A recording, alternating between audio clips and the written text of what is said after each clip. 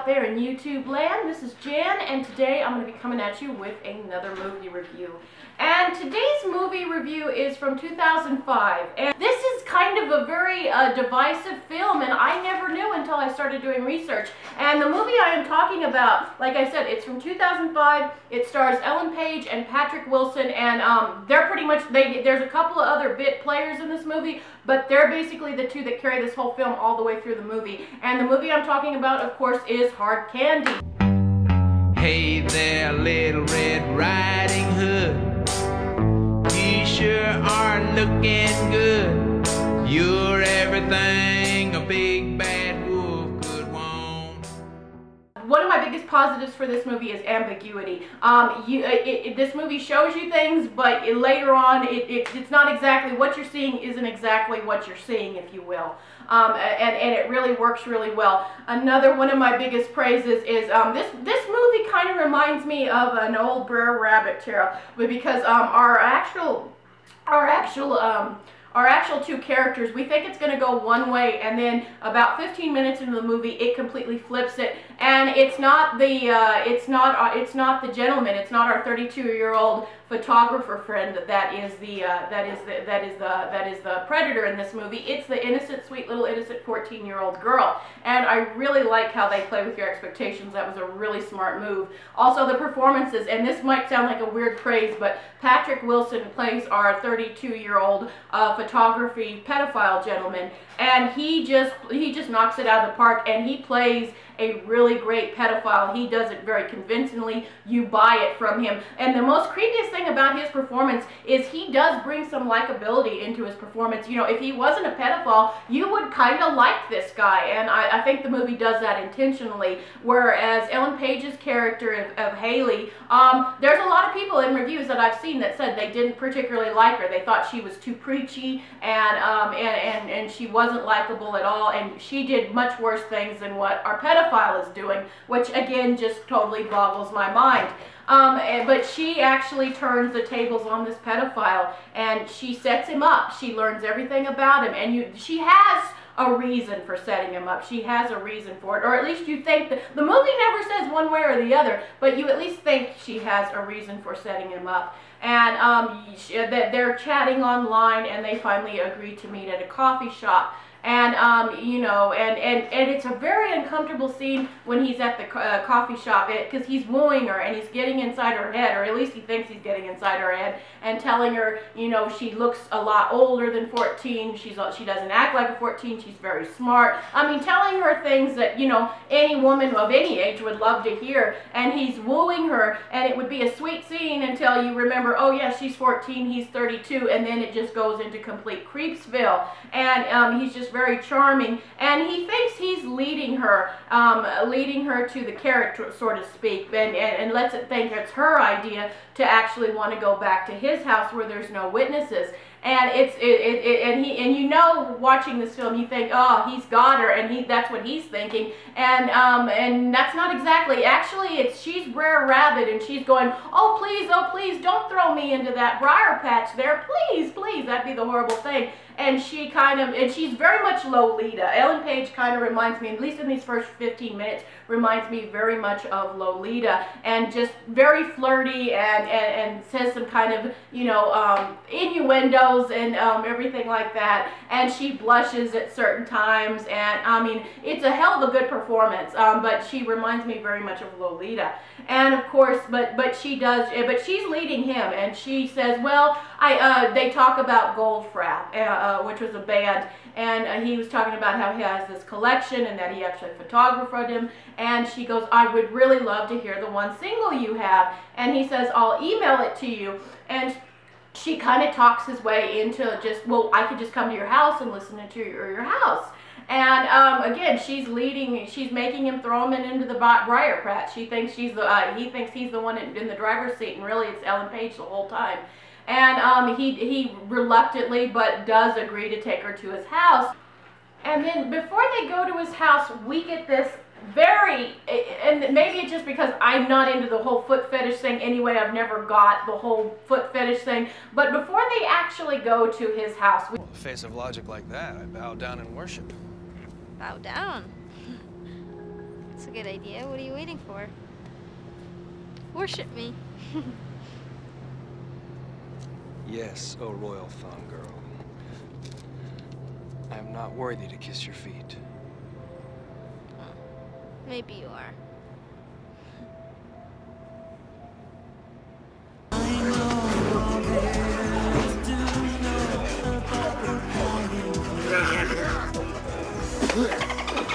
And it's just, the whole scene is icky, Boos and Ghouls. For a lack of a better term, this scene just kind of, oh God. Like, even if these two characters were the same age, they were both in their 30s, this would still just creep me out. It's just, but adding the whole, you know, 32 to 14 age range in this just, ugh. I don't like this scene, and it's just creepy, creepy, creepy.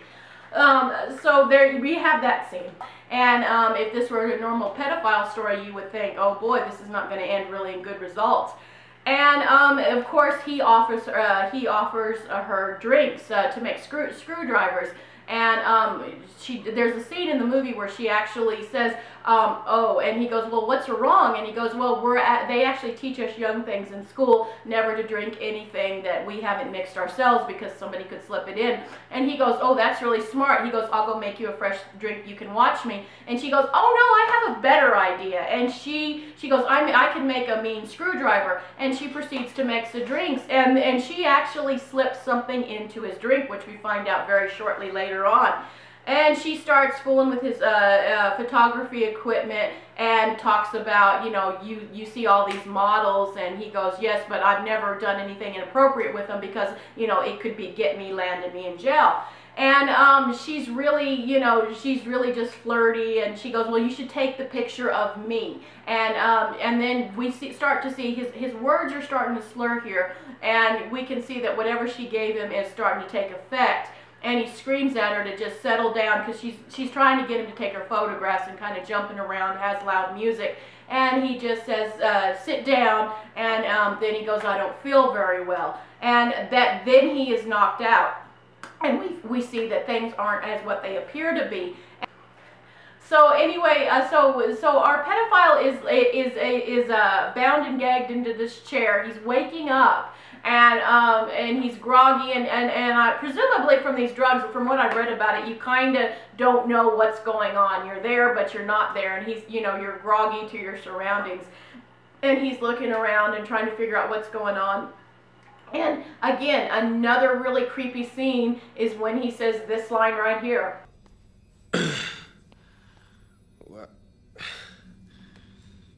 Why do I get tied up first if this is how we're gonna play? He actually thinks, guys, that that this is some fun little kinky game she's doing, and he doesn't understand why she isn't the one tied up. And when Haley says, well, playtime's over, Jeff, that's when it finally dawns on him that things aren't going to go like the playbook has always gone before. And again, that again just shows his character right there, that you know, he actually thought that this was just some sort of kinky little fun sex game with a 14-year-old instead of, oh, she's tying me up.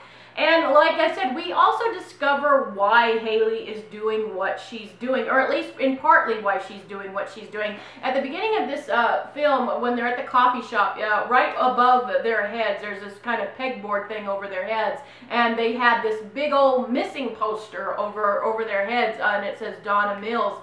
And that's why Haley is, because this character Jeff, he was the last one to talk to her friend Donna, and you get the feeling that Donna must have been a very close friend of Haley's, and that's why she's doing what she's doing. And she tells Jeff at one point, have you seen her, Jeff? Because nobody else sure as have. And this is where we get the whole speech of what is really going on. And at first Jeff denies it, that he denies that he's a pedophile or anything like that. But as we go on through the film, his rebuttals just become weaker and weaker and weaker. And Haley goes through, while he's tied up, Haley goes through his whole house, because she goes, everybody men in general all have, a certain, little goody thing to look at, even non-pedophiles, that's just men do. And but she knows that pedophiles in particularly have to have some sort of memento, something to remember their experiences by. And like I said, his whole house is set up with pictures that he's photographed of all these beautiful women on his walls, but she knows there's more juicy things than that. And this next scene is just basically where she goes through his whole house trying to get the evidence to prove to herself that yes, he's the right guy and that he's a pedophile. And she's coming up empty-handed, and she's getting very angry and flustered with herself. And she's kind of tearing up his whole house, going through things, and she's just trying to find it because she knows it's there. And one of the things in this house, and it is a little unusual. I remember the first time I actually saw this movie, I thought, that's just kind of weird. Jeff has this like rock garden in the middle of his living room, and this is at the point where Haley has torn the house, from top to bottom looking for things. And then all of a sudden you kind of see this light bulb go on over her head, and she bends down, scoops the rocks out of the way, and lo and behold, there is a safe deposit box in the rock garden. And you'd think, well, if anyone actually would keep anything, that they didn't want anyone else to see it, that'd probably be a damn good place to keep stuff you don't want anyone else to see. And then we have another scene where she's trying to get the combination, and the combination, and this is one of the other really biggest flaws of the movie. I've heard pretty much even people who are really big fans of this movie say that this was a little bit contrived writing right here, because she's going crazy trying to find the combination. She tries his birthday, she tries every other sentimental date you can think of, and which isn't really that wrong. How many of us use a number that's significant in our lives? Not necessarily a birthday, but something that means something to, and it's usually some sort of things of numbers. And so that's not real. I don't give the movie a lot of hell for that, but what she finally figures out, that the rest of the numbers are in his screen name. He's Lensman 381, I believe. And she finally, just much like finding this safe, it just sort of clicks in her head, and she tries that, and lo and behold, the safe opens. And then we get this next scene right here. This is what they make those federal laws for, Jeff. This is officially sick. We don't ever see the pictures, and that's another thing about this movie. This movie doesn't show, but it lets you make the pictures up in your own mind. Not just of this scene, there's a couple of other scenes in the movie where they never show you anything, and it actually works better because we can make a lot more wicked stuff in our minds than they could ever put on celluloid. But I love this. I love that line where she sees this is what those federal laws were made for, Jeff. And even Haley at this point, and you can tell Haley, she's a very bright girl, but she's probably a little unstable. And I know there's a lot of complaints with how Haley was writing, and I'll talk about that in a minute. But it's just a great scene, and even she's like, this is officially sick. And your mind goes, well, what the hell is on those pictures? And we never see. And we also see a picture of her friend Donna, fully clothed in front of a coffee shop. But it's proof that he also knew her friend Donna, who is missing. And so Haley knows, she was right on both accounts, that he's a pedophile, and that he probably had something to do with her friend's disappearance.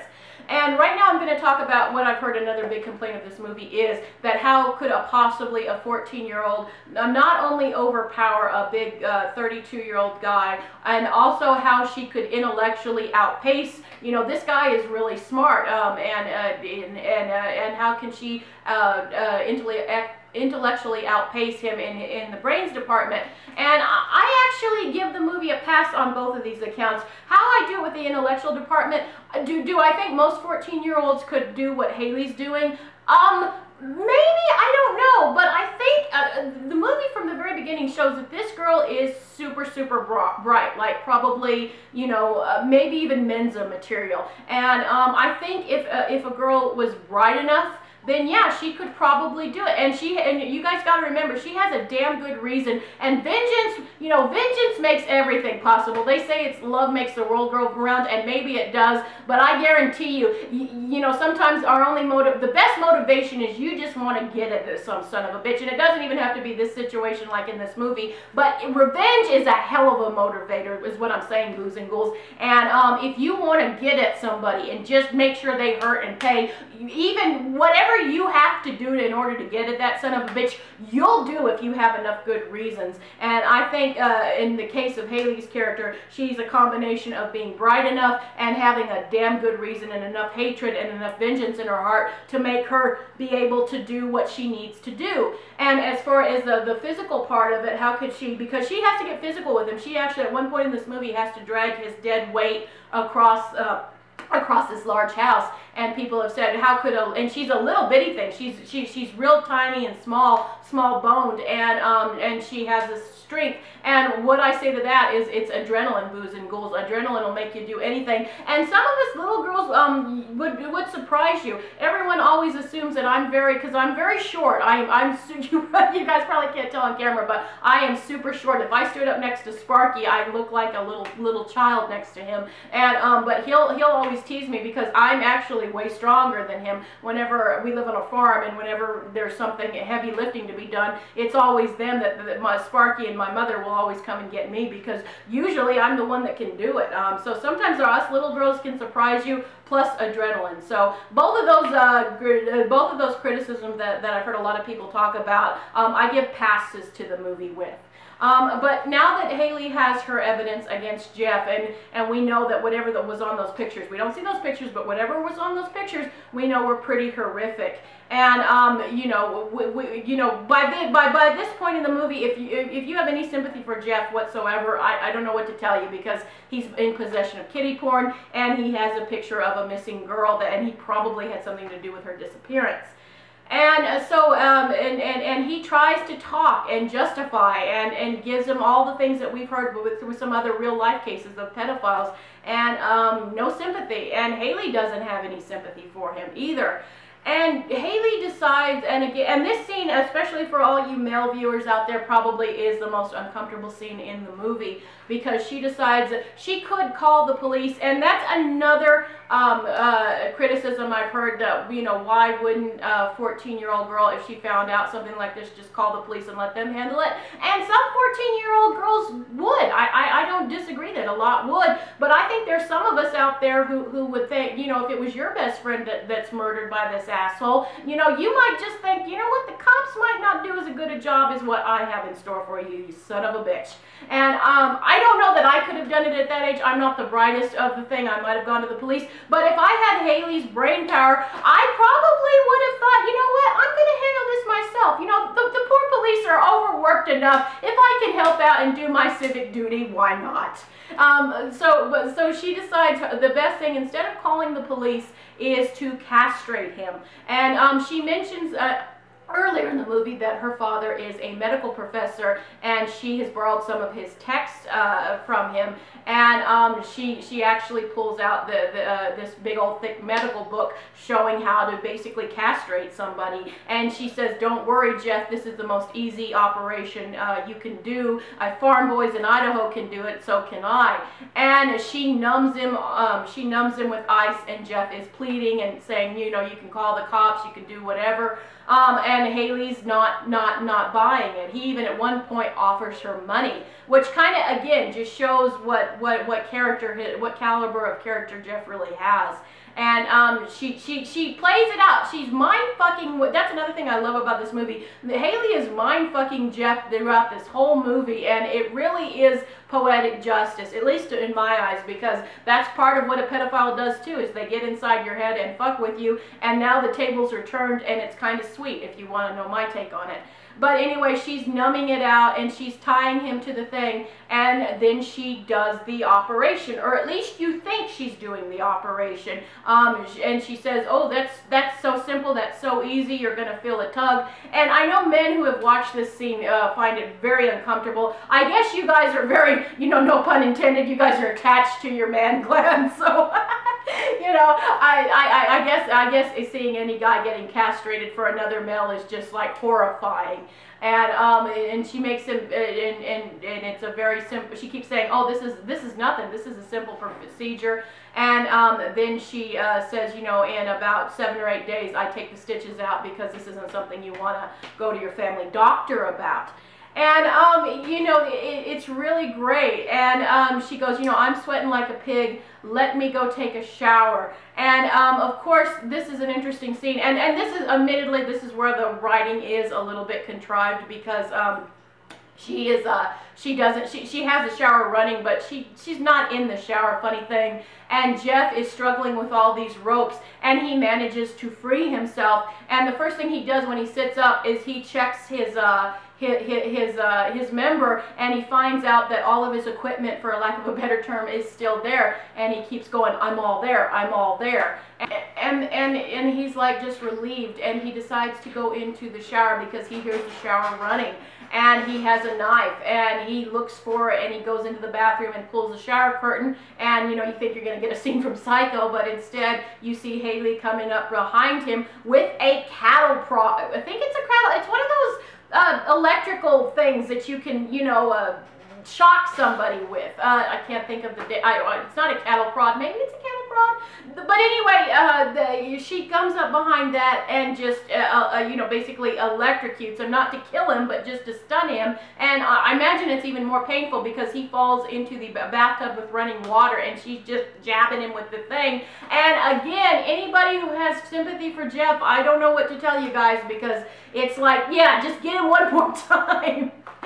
And she proceeds to tie him up again, and we get another scene after Jeff wakes up where Haley is when Jeff wakes up and Haley and Jeff talk a little bit more, and of course Jeff has to give this monologue about perhaps what made him become what he became.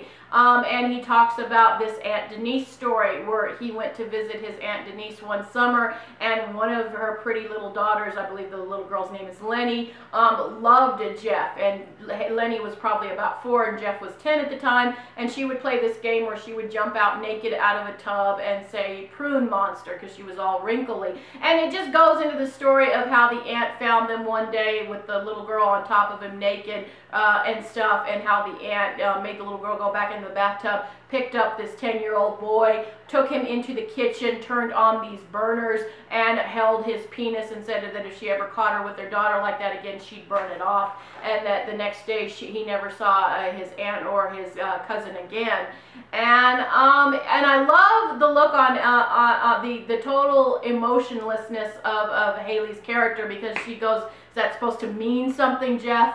You know, and she goes, you know, you told that story very well. And you know, I guess it's some sort of insight into Jeff's psyche, but I'm sort of like Haley. I'm just very unmoved about it. If that is what made him become a pedophile or helped shape him to be a pedophile, I'm not very moved, dude. And Haley isn't either. And we also find out during the course of this movie that Jeff was madly in love with one of his first models, and they were both, I guess, teens at the time when he took these shots, and he fell in love, and the girl's name is Janelle. And in the bedroom, he has all these pictures of Janelle, and he's sort of torturing himself, like they'll get him back together. At one point when Haley is tearing up Jeff's house, she finds these love letters from Janelle saying that, you know, Jeff, I just can't go into the places you want to go to. And she uses that against psychological warfare with Jeff, and she decides that she's going to compose a letter to Janelle saying that, you know, she really likes Jeff, but she thinks that he still has some things for her, still has like still is in love with Janelle basically, and just does all these things to fuck with Jeff. He's gonna, you know, she's gonna email him because basically Jeff has been torturing himself, hoping that they're gonna get back together one day. Again, this movie has a lot of psychological warfare. And basically what happens with the rest of the movie is that Haley says, you know what, you've got 2 options.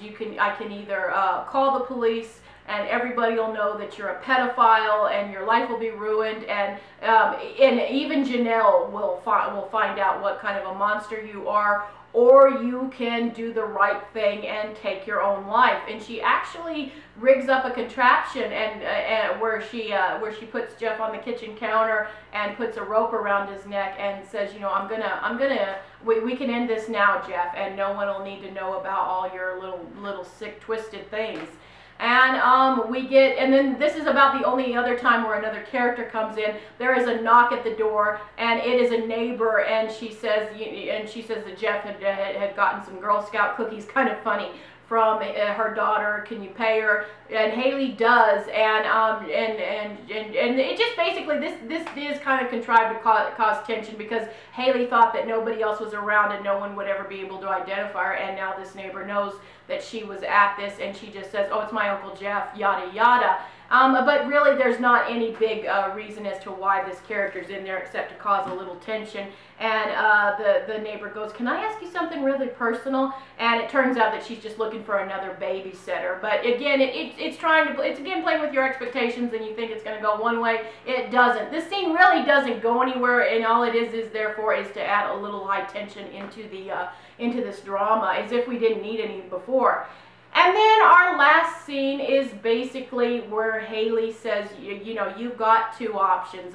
Jeff does break free again, and they have kind of a cat and mouse game, and we end it all up on the roof where Haley has already rigged up a rope, and she said, I've called Janelle, she's on her way. And if you don't kill yourself, I'm going to run into Janelle's arms half naked and and let the world know what you are. Show them your kitty porn pictures and the picture of my friend Donna, who's missing. And Jeff basically begs and pleads, and then he finally says, look, I didn't kill Donna, but I know who did. I'll help you find him. We'll catch him together. And again, this is one of the movie's this is the best scene in the whole movie, where Haley goes, I already know who was with you when Donna was taken. I know the other guy. I know it was Aaron. And he goes, it was, and he goes, well, it wasn't me, it was Aaron. I just wanted to take pictures. And even if what Jeff is saying is true, I mean, he's still he's an accomplice to murder. He didn't stop a girl being murdered and wanting to take pictures of it. That line right there just made me a cold shiver run through my spine, because he thinks that Jeff thinks that he's being the good guy, even just because he wasn't the one that actually murdered her. And again, this is very big on ambiguity. We don't know. Jeff could be lying to Haley, and maybe it was Aaron the accomplice. We don't know. The movie never says, and the ambiguity of this movie is actually a strength rather than a weakness, as far as I can say. But basically, Haley goes, I don't care which one of you killed her, you know, and and then we see this scene where this car coming up the driveway, and it is Janelle, and now Jeff has only one option of either killing himself or facing the music.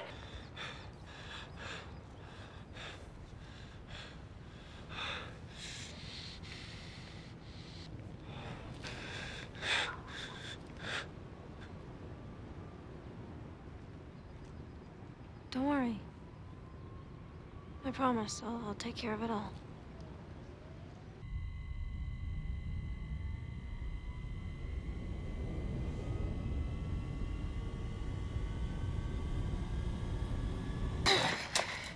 Or not. Presumably Janelle's going to find Jeff hanging by the roof, and she's going to find the pictures and all the evidence that Jeff was, you know, implicated in this murder, and he liked his kitty porn. And then we have our closing shot of Haley in this little red hoodie. And the interesting thing about this, a lot of people took this as a nod to Red Riding Hood, and actually in post, it was actually an orange hoodie, and for whatever reason they changed it to a red hoodie. They said they weren't doing any sort of nods to Little Red Riding Hood. That's just what people took it. They just thought the red red looked better than the orange.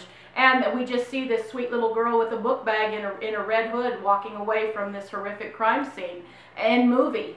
And that was Hard Candy, Booze and Ghouls. I know a lot of people who really don't like this movie, and I know a couple people who are not horror fans actually say it's pretty good. I actually had a really good friend say, "Wow, I really love that movie, Jen. It was really, really good." And she was not a horror person at all. So this movie is very, very divisive. I've heard some people, because there are some scenes in this movie where they say that this is just like a slick MTV production that's preachy. That's, you know, and that the Haley character is just preachy, and, you know, they're pushing an agenda. I don't think so. I actually think this is a very smart movie. I think it's a cathartic movie because the predator is getting the tables turned and becoming the prey. And maybe it's not exactly a new idea, but it's done very competently. The performances in this movie by Ellen Page and Patrick Wilson are worth the price of admission alone.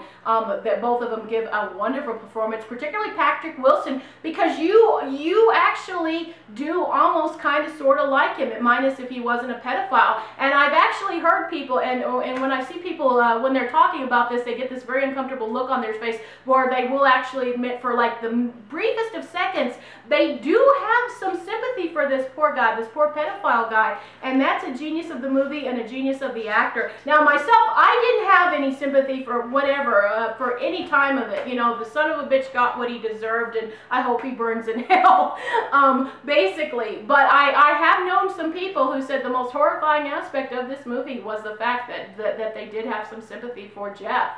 It's a chilling movie, and the interesting thing about this Booze and Ghouls is it's also, this movie actually was supposed to have a twist where Jeff was innocent. They were going to change a few scenes in the beginning of the movie, and they were actually going to have it where Haley got it wrong, and it turned out that Jeff wasn't a pedophile. And had they gone in that route, I still probably would have enjoyed the movie, but I think out of the two versions, this movie, the way the finished one that we've actually seen actually worked better. But it would have been an interesting premise to see that Jeff was innocent, because, you know, you have the whole thing of the death penalty kind of thing, you know, because people get accused of horrific things every day, and sometimes they turn out to be innocent, and their punishment has already been served, and it's too late to take it back. So my mother is a big opponent to the death penalty, and I'm not. You know, I don't want any innocent person to ever die. But my answer to the people that are you know, have sympathy for the death penalty is let it happen to someone you love and see if you're so anti-death penalty.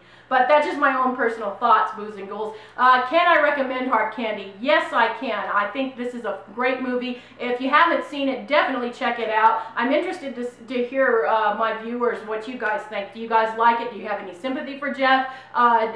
Do you feel sorry for a pedophile? Do you think I'm too hard on this film? But I do, as always, I do love to hear your thoughts, but I think it's a very smart film. I do not think it's preachy. I just have a real problem that some people have sympathy for a pedophile. And this movie, when I was doing research for this film, I was just completely shocked because I thought most people's idea of this film was, or feelings toward this film was like mine. I thought, you know, for the majority of people felt the way I did. But when I was doing some deep research, oh my God, there are people that really love this film, but there are people who despise this film. I was seeing people's people giving reviews on it on Amazon, and oh my God, people do not like this movie. Some of the complaints I've heard are morally reprehensible. That this is just exploitative to be exploited, because this film does deal with pedophilia, and that this was just a gimmick to make them, to get people into the seats, and that this is nothing but your by-the-numbers thriller, and they just threw in pedophilia to get people into the seats and make it look more controversial than they did. Now, mind you, Booze and Ghouls, these are not my opinions. I'm just giving you kind of what other people out in the world think of this film, and it really shocked me, to be honest, because I honestly felt that, you know, most people would not be offended the way they are. This is an offensive movie, but I didn't think people would be offended what they actually were offended about. And one of the things they're most offended about is Ellen Page's performance. Not that she does a bad performance at all in this movie. She's absolutely wonderful, especially like when she played this character, she was 18 or 19 at the time. She's playing a 14-year-old, and she totally, she looks in the movie, she does look like a 14-year-old. You totally buy it, but she's about 18 in real life when she was making this movie. And this, particularly men, people do not like her character. They find her more, some reviews actually found her more reprehensible than a pedophile, which just boggles my mind, guys, because who in their right minds would ever be on the side of a pedophile? And I'm not being funny here. Like one of my favorite reviews of this film, someone actually put in, this actually kind of made my head explode. They said, child abuse is bad, but to inspire people to take justice in their own hands and to inspire vigilantism is worse. What? People, like, I'm not being funny, like, I like to inject humor in these reviews, but I'm being dead serious.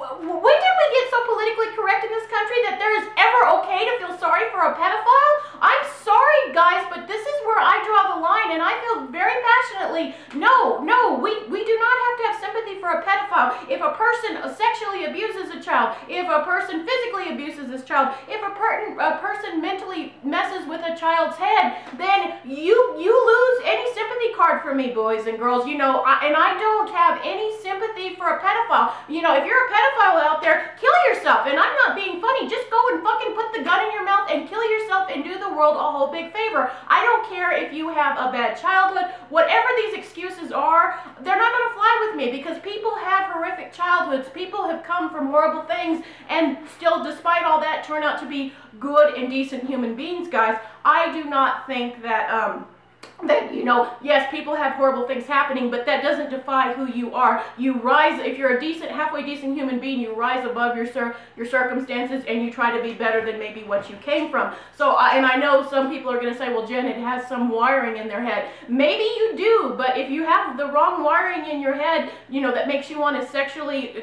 do things to a child or physically hurt a child, then you just kill yourself. You just throw out that, you know? And I don't understand. When I was reading these reviews, I was like, how can anyone have sympathy for someone who would hurt a child in any way, shape, or form? It's almost like that my opinion is controversial. Where did we get in this country that it's controversial to you know, why is it bad to say, you know, if you're a pedophile, kill yourself? Am I being too hard, guys? Because these are my honest opinions. I'm always trying to be honest with you guys, and these reviews just blew me away. I'm a mother, and I think that if you hurt a child in any way, no, just bye-bye.